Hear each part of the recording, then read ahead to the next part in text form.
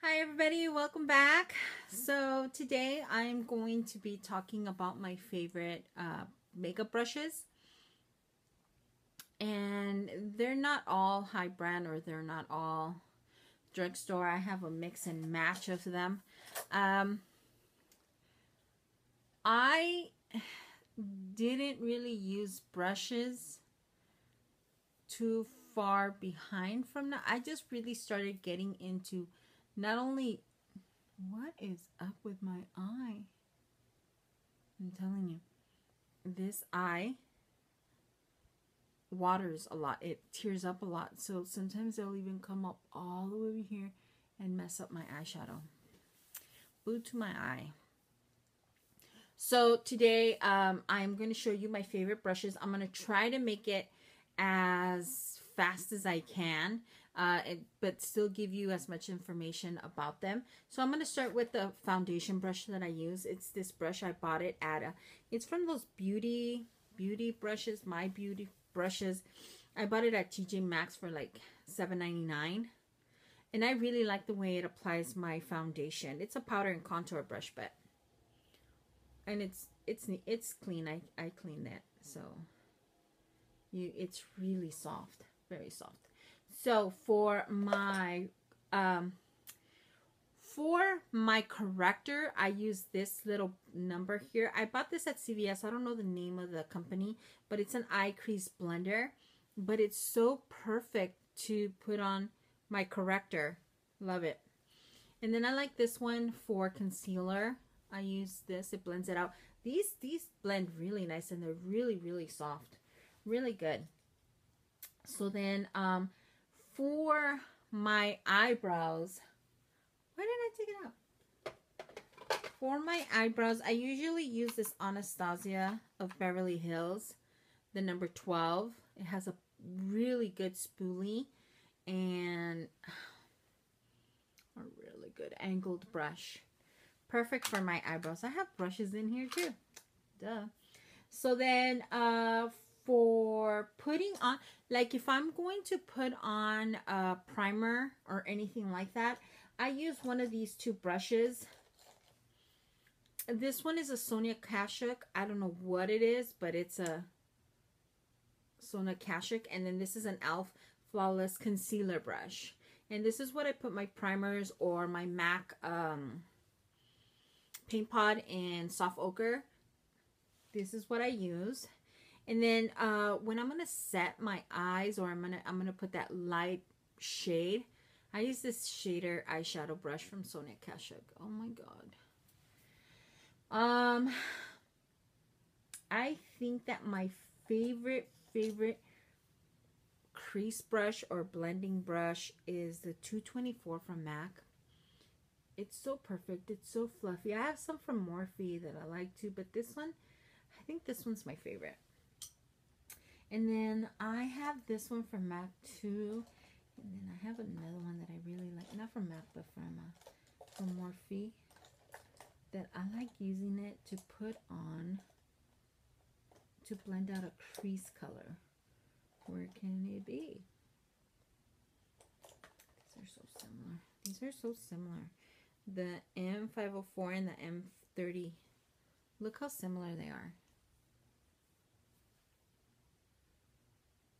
Right? But I like these to blend out, to blow out the crease color. Now when I'm going to pack on, wait, let me talk about this one. This is one of the oldest brushes I have. It's a Sonia Kashuk crease brush.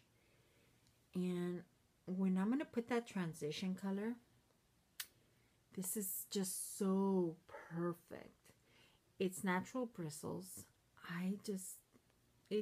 I can say that of all the brushes that I have, this is like one of my favorites. One of my favorite brushes.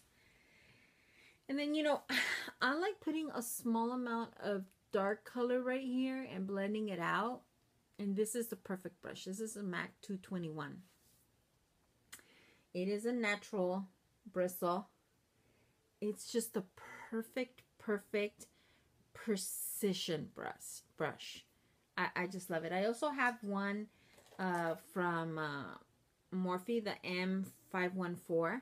It's almost the same one. If you guys don't want to spend $20 on this one, and I think this one's like $4.99 or something like that. This one's a good one too, but I like the MAC one better. My favorite pencil brush, I do have one, and here is the Eco Tools. It's an Eco Tools one. I like it. I like it to put dark color on my crease, and I like it also from the bottom of my, I like it. Oh my. My favorite powder brush is from Sephora. I like this brush. It is pinched in the barrel. It is the perfect powder brush. It's not to apply powder foundation. You can use it for powder foundation if you just want to sheer. That's what I use it to set my foundation. But if you want, I like to use a stippling brush, the MAC 187, to apply powder foundation. I normally don't. It's so soft.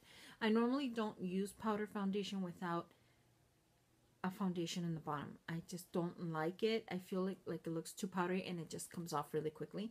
But I do like to use powder foundation to set my foundations, like my more sheer foundations, or a BB cream, or a CC cream. So yeah, that's what I like to use for powder foundations if I'm just going to put powder foundations. To bronze, I like this one. This is the Morphe R1. It's from the Rose Gold collection. It is a natural bristle, but it blends out your bronzer so nicely. Love it. Blush. I mean, for me, there's no other blush brush like this one. This is a Real Techniques, the brush, but it's so big. When I first got it, I was like, this is going to be so big for blush, but it's just perfect. It's perfect. It's perfect. It's perfect. For contouring, this is a new favorite. This is the one that I've been using lately. This is from Sephora, and this is a modeling foundation brush. But as you can tell, it's just perfect. And then I can do this. It's perfect. Perfect, perfect. Now, if I want to lay down a cream contouring, contour cream, I use this from Sonia Kashuk. I just put it, and then I blend it out with this one. Either this one, or where are you at? This one. This was the Sephora one, and this is a Real Techniques sculpting brush. Another, okay, so this one is a blending brush. It's an e.l.f. blending brush, but I like it so much for highlighting. Since it's dense, it has a little bit of a give, but it's dense enough to where when you apply your highlighter, it just buffs it out into your skin. It actually like melts it into your skin, which gives you a really nice glow, but a strong glow. Because I use the fan, like I used the fan today, and you can see it. Ooh, you can see it. But I feel like this just puts it all over the place. It's my Morphe 310. It's a good brush, but I like this one better. I don't know why. I like this one better. For whenever I'm going to highlight my brow bone, and I use an LA Girl concealer, the lightest one. I really like it. I use this little brush. Once again, I bought this at CVS years ago. It's a concealer brush. And it's perfect for to blend it out. And then I use this little eyeliner. It looks just like the concealer brush, but it's tiny. And I use this for my inner corner highlight, my tear duct highlight. That's what I use this one for. And then, what else? Sometimes, it's not one of my favorites, but sometimes I use this little fan brush. It's a B34. to highlight my Cupid's bow and my nose sometimes. And it also works here. It gives you better sometimes. My favorite brush to put on, like sometimes I like doing this and I like using this brush. I like using a really like dark brown or black eyeshadow to give me a little bit more of a dimension. Instead of using an eyeliner, I use a really dark shadow or a dark brown or dark black shadow to give me a little bit more dimension right here in my eye, my lash line.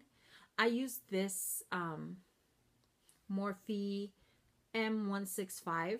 Not only does it apply it precisely, but I can blend it with it and it gives me a really nice blown out look. Love it. What other? Oh, my favorite eyeliner pencil. This one's from Essence. This is a little tiny little eyeliner pencil. Perfect for gel eyeliner. I like using it with my Tarte clay, Amazonian clay eyeliner. Perfect. It gives me the best wing. I love it. So what else? What else do I have? What else is my favorite? I think that's it. Oh, to set my under eye. This brush, I like it better than this one, the Real Techniques setting brush. This is a setting brush, and it's okay, but I don't love it. I love this one. This one's an e.l.f. small tapered brush, and it's perfect. It buffs out, it lays down product really good, and then it buffs it out really nice.